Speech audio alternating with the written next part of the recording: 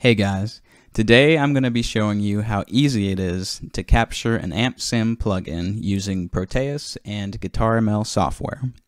So the first thing we're going to do is come in here to my DAW, which is Reaper, and I'm going to be using the Ignite Emissary plugin, which is a fantastic free plugin by Ignite, and I'll just give you a quick demo of what it sounds like here.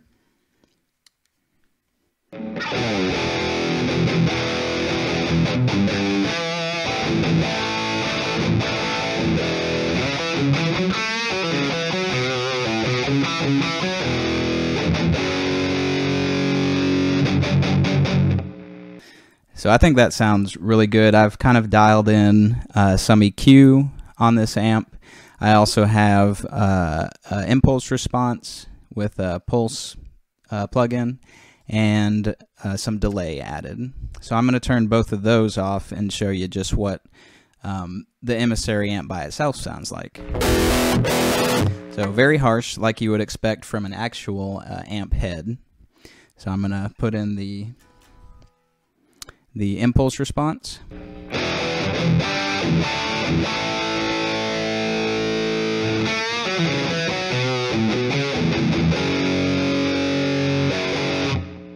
Okay, so what we want to capture today is just the Emissary amp by itself, no delay or reverb, and no impulse response. That will give us the best capture. So unlike capturing a real amplifier or pedal, capturing a plugin or effect is very simple. All you have to do is get the Proteus capture utility wave file, and I'm just going to drag this into track 1, and I'm going to make sure it starts from the very beginning of the track and remove that fade in that some DAWs will put in. And I'm going to make sure I only have the Emissary amp effect on, and I'm going to turn it on. And then all I have to do is render this out, and then we'll upload this to Colab. So I'm going to save this as Emissary, and I'm going to save it as a wave 16-bit PCM. Make sure it's mono, no tail, and I'm going to render that out. This will apply the effect to it, and then we're going to use that to train an amplifier model based on this.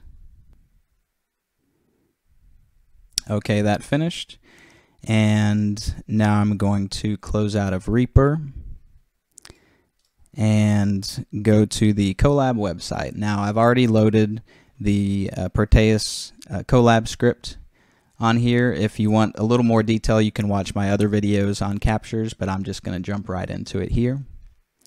So the first thing I'm going to do is upload my Emissary wave file.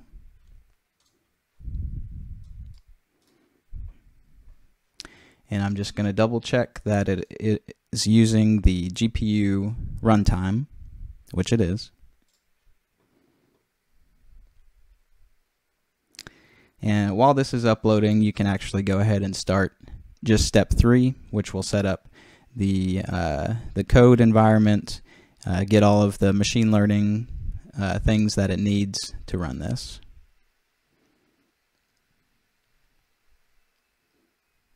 Okay, so that's finished uploading and the environment's been set up. So now we're just going to pick one of step 4's, one of the step 4 steps to run our machine learning and create an amplifier model. So next I'm going to rename our Emissary wave to out. That's very important. That lets the code know which file to get. So for a snapshot model, which is what we're doing here, just name it out.wave. Now we could do a knob capture, in which case we would have 5 out files, out 1 through out 5, but for this I'm just going to do a snapshot capture, which snapshot captures tend to be a little more accurate than the knob captures anyway, so you may want to try this first before starting a knob capture. Okay, so now I'm going to run step 4B for capture of a medium to high gain amp. And this should take about 10 minutes or less. So I'm going to let this run and I will skip to the end. So our training finished in about 10 minutes and the loss value got to 0.01, which is pretty good. And so now we're going to run step 5 to generate a Proteus compatible model, and I'm also going to run step 6 and see what that graph looks like. And I'm going to refresh the file browser menu to make those show up.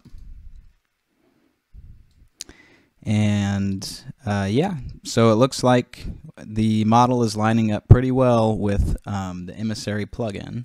So that's pretty neat, seeing the waveform like that.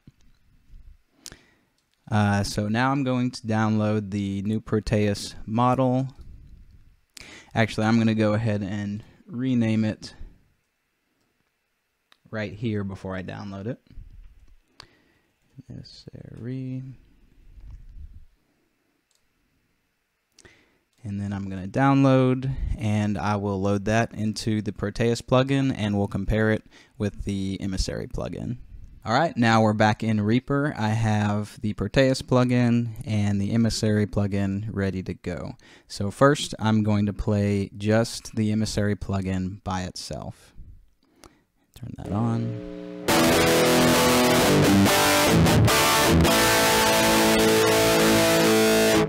And now the Proteus with the Emissary model loaded.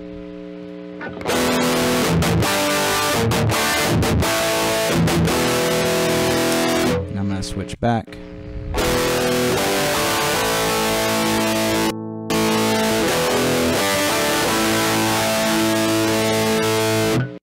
So I am hearing a slight difference, but overall I think it sounds pretty close. So now let's add impulse response and reverb to both of those. And I'll play the Emissary first.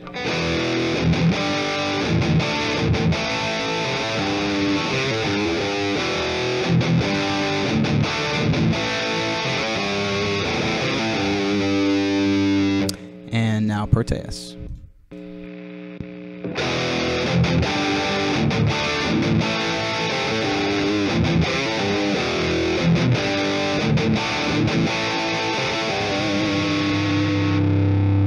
I'm going to turn up this drive knob. Now with snapshot models, the drive knob is controlling the input gain into the model, so it might help the sound if you turn it up just a little bit and kind of experiment with the amount of input gain that it has.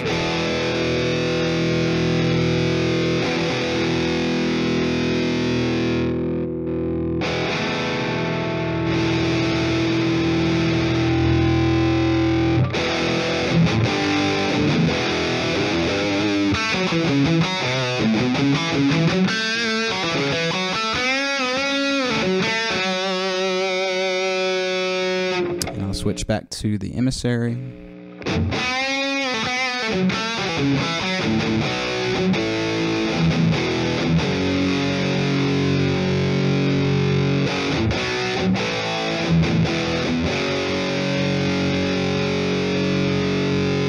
And back to Proteus.